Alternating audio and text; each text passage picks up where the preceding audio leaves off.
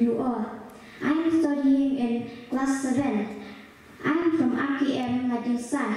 Now I am going to recite Swami Vivekananda address at the World Parliament of Religions, Chicago.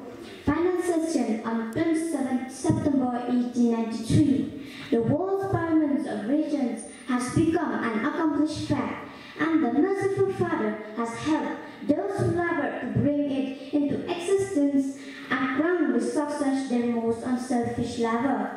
My thanks to those noble souls with large hearts and grows to those noble souls with large hearts, love of first dream and then realize it. My thanks to the shower of liberal sentiments that has overflowed this platform. My thanks to this enlightened audience for their uniform kindness to me. My thanks to this enlightened uniform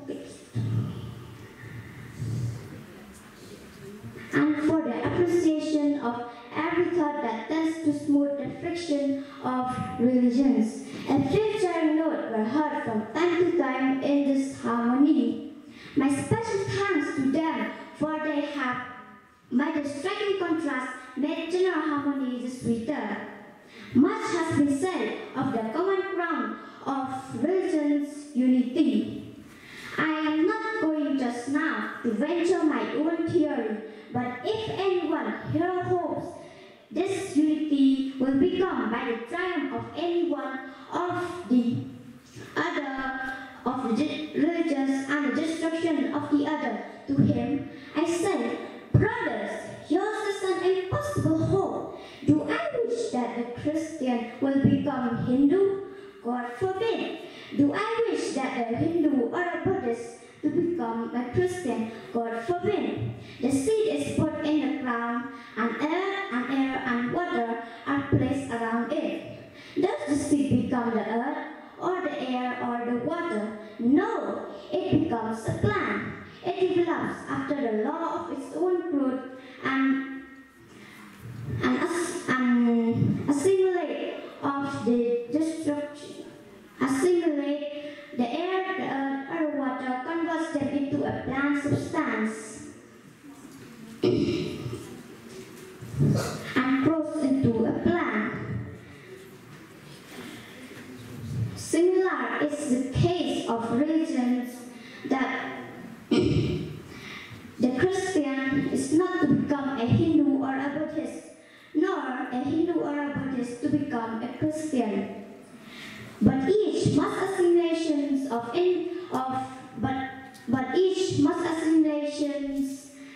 the spirit of the others, and yet preserve that the individuality and growth according to his own love of growth. If the Parliament of Religions has shown anything to this world, it is this. It has proved that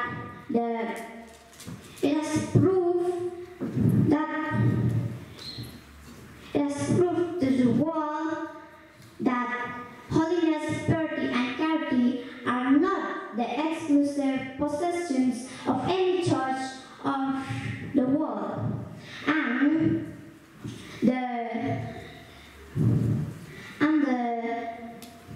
that every system that produces men and women exalt character is the most exalted character. In this eye of the evidence, if anybody dreams of the exclusive survival of his own religion and the destruction to the others, and